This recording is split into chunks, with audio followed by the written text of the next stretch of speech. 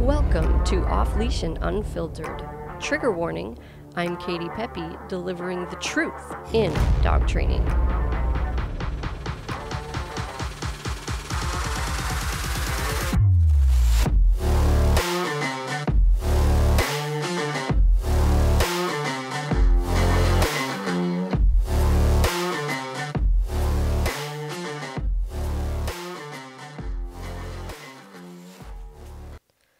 Hey guys, welcome back to another episode of Off Leash and Unfiltered. I'm Katie Pepe, owner of Diamond Canine Dog Training here in Biddeford, Maine.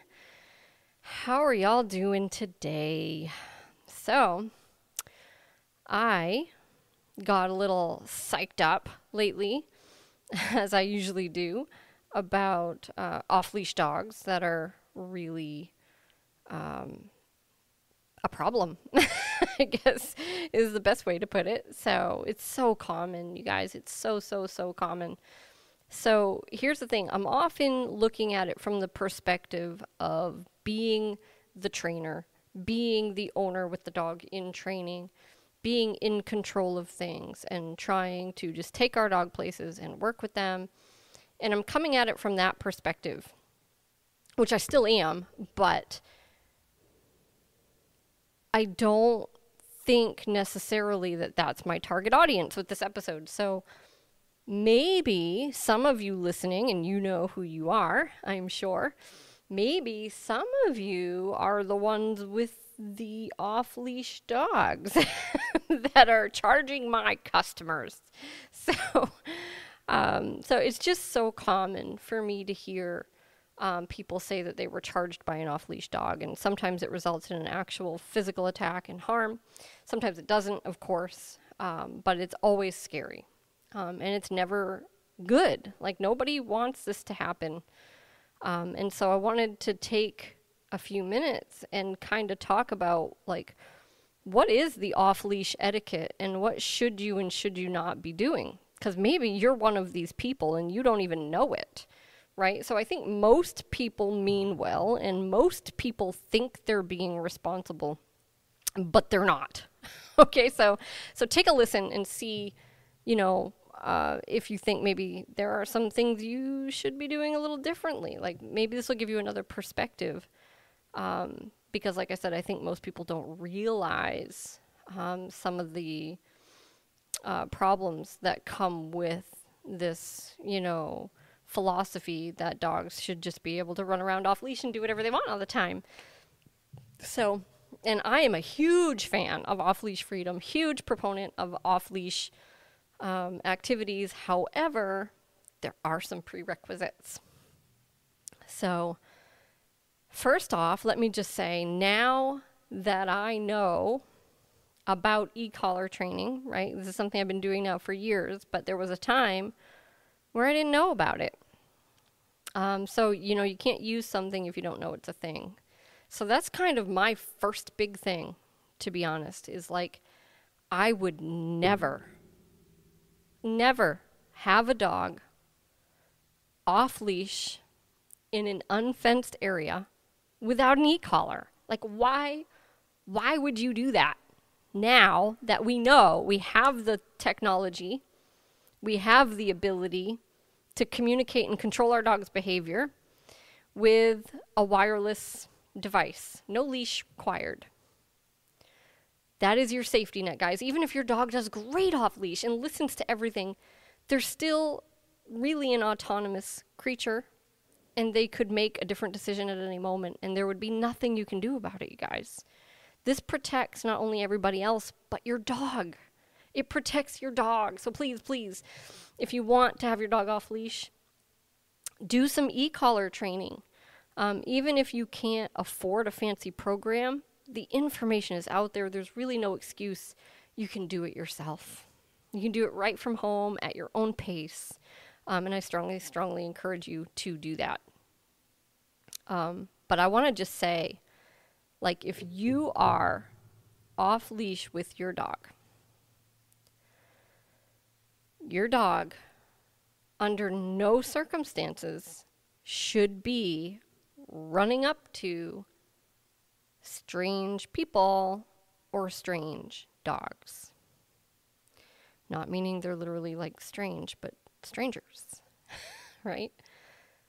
That just shouldn't be happening. So I think there's a huge divide where not necessarily that people have two different opinions, but that one side isn't even really aware that the other opinion exists. So here's something that might be shocking to you. A lot of strangers, a lot of people that you're going to encounter at the park, on the trails, they don't want to meet your dog. So I know, it's shocking. And a lot of people do, and I know that just from going out in public with dogs. Like, everybody wants to say hi and blah, blah, blah. But a lot of people don't. So even though I say everybody wants to say hi, if you really look at the number of people in the vicinity when this is happening, it's like maybe 1 out of 10, 1 out of 15, 1 out of 20. It's not actually everybody, right? It just feels like a lot because there's a lot of people around. So you're out on the trail, at the park, whatever the case may be, and there's someone else that arrives or is hiking in front of you or whatever the case may be, or toward you, and your dog just beelines it over there, they might not want to meet your dog. And that might piss you off, okay? And fine, I get it. You think your dog's great and everyone should want to meet your dog. Fine. But just think about it for a minute. Put yourself in their shoes. Because now, like, whether you think they're crazy or you agree with it or not, they don't want to meet your dog, and you're forcing them to. They are now obligated to interact with your dog. How is that okay? That is not okay. That's not even a little bit okay, guys. Okay? So, and accidents happen, mistakes happen, dogs get away. I get that. And this isn't directed at those people. So I've had incidents where someone accidentally dropped the leash and their dog ran over. No big deal. It happens. It can be a big deal, but it was an accident, right? So that's different than just having the attitude that you're out there with your dog, they're off leash, and they can go and run up to anybody they want and do anything they want. That's a different attitude. That's a different way of going through the world. And you are subjecting other people to something that they're not interested in. And it's not okay. All right? So I would urge you to think about that if you're one of those folks. And then your next question might be, well, what am I supposed to do? It's like, well, you're supposed to train your dog. Okay? So just teaching your dog what come means and how to come back when called is not dog training. Okay, that's more like trick training because it's optional. So you're teaching your dog to do something, but you're not teaching them that they have to do it. So that's different. And that's where e-collar training kind of comes in handy, right? Because now you can communicate with your dog physically. You can influence their behavior at a distance. But it is training. There is a skill set to it. You can't just expect the collar to do the work. You do have to teach the dog what to do with it. So I just want to put that out there.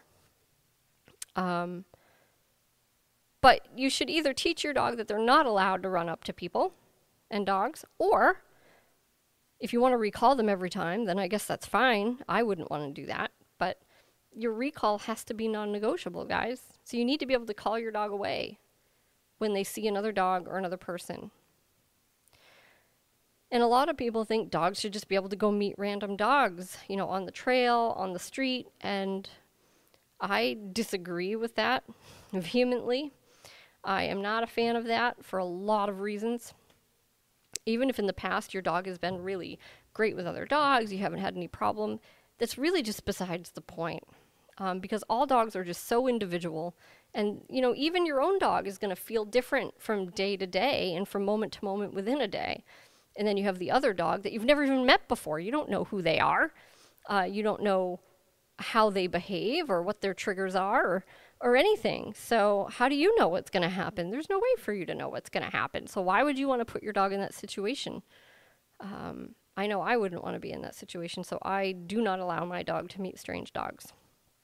You know, but you can imagine how I feel if I'm out at the park or the beach or the trail or something, and I have no choice but for my dog to meet other dogs, because the other dogs just come charging up to you into your space, and whether you like it or not. So it's not okay. It's dangerous. And what if my dog did have some tendencies to be aggressive, and I knew he didn't like to meet other dogs? What then? Whose fault is that? So if I have my dog under control and your dog comes running into his space, your dog is now at risk, and that's not my fault. That's your fault. So I think sometimes we have a tendency to just villainize the dog that does the biting instead of the dog that does the out of control, charging into someone else's space uninvited, without permission sort of thing. And I don't blame the dog in that case. I certainly blame the owner. But, there's no way for me to know what your dog's intent is or what their triggers are. So you need to teach your dog not to charge up to people, or at the very least to recall when you call them. And if you're one of those people that does want your dog to interact with strange dogs, which I completely disagree with, but if you wanted to do that, that's fine too. But the other person and dog, they need to be voluntary participants. So you can't just decide you're going to force yourself and your dog on other people and dogs. Not cool, guys. Not cool at all, not even a little bit. And dangerous, in my opinion. But all parties need to be voluntarily involved if we're going to have greetings like that. And most of the time, they're just not. They're just not. And a lot of times, it does end in a physical scuffle between the dogs, which is not great, obviously. And sometimes there can be some lasting effects from that, and reactivity and all sorts of things. So you have to protect your dog. And so, the unfortunate truth is I don't go to a lot of these places with dogs anymore for that reason. I stay in very controlled environments. We do go to the park, but the park where I go, it's nice and open. I can see people coming from a mile away, and I can prepare accordingly. And I'm observing their dog. Is it under control? Is it listening? Do they have an e-collar on? All these things are going through my mind. And the less controlled it all looks, the more likely we are to rein our dog in, or even walk away and start to head another direction. So giving people space, being proactive about it. But you won't find me out on the trails with dogs because people surprise you, and they just come around the corner and they don't have control of their dogs. So it's no good as far as I'm concerned. But that's it. E-collar train your dogs if you want to be off leash, and just watch for other people and dogs and observe them. Go to places where you can see them coming. That's my advice. So you can kind of evaluate the situation and decide how to respond. But do not let your dog just subject people to their greetings, whether they want it or not. That's so uncool. So if you're one of those people, hopefully this will give you a different perspective. Some people are afraid of dogs. Some people have just had bad experiences with dogs, especially in situations like that. Sometimes their dog isn't really social and doesn't like other dogs, and they feel like they can't take their dog anywhere because, unless they're the super happy-go-lucky, super social dog that wants to play with everybody, they just can't take him anywhere because they're forced to be involved in all of that when they don't want to be. And it's not fair. Everybody has a right to take their dog out, as long as they're under control. So hopefully you're not one of those folks, but if you have been, maybe this will just give you a little bit of a different perspective. And a lot of us, our dogs are in training, and we're trying to teach them to prioritize us and to not assign so much gravity to the other people and other dogs. And that's hard to do when the environment is so out of control and you have other dogs just plowing into your space, which dogs don't like, by the way. So a lot of dogs have very, very, very poor manners. And even if they're friendly, they're rude. So friendly does not mean safe, right? They're rude. They've got their tail right up over their back. They've got a high energy. They come running in really hot. And that's kind of a big red flag. So a lot of dogs don't like that, and they react poorly to that. And so two dogs that might have otherwise gotten along won't, just because of how they were introduced with all the wrong energy and no manners. So just something to think about. Maybe rethink your off-leash activities, reassess how safe they are and how polite they are, because in my opinion, as I said, the etiquette should be that your dog should be under control enough that they do not make it into somebody else's bubble. Okay, guys, that's it for today's episode. Hopefully the next one will be a little lighter and more fun. But I thought this was a really important issue to cover because it's so common. And like I said, there are places now that I don't even go because of it. And I hear it every day that I'm working with my clients. They're telling me about their experiences being charged by off-leash dogs. And sometimes it's not so bad, but it's still a distraction. It's still, a setback in their training a lot of times. And then worst case scenario is it ends in the vet with stitches or something like that. So food for thought. All right. Thank you all for listening. And I look forward to next time.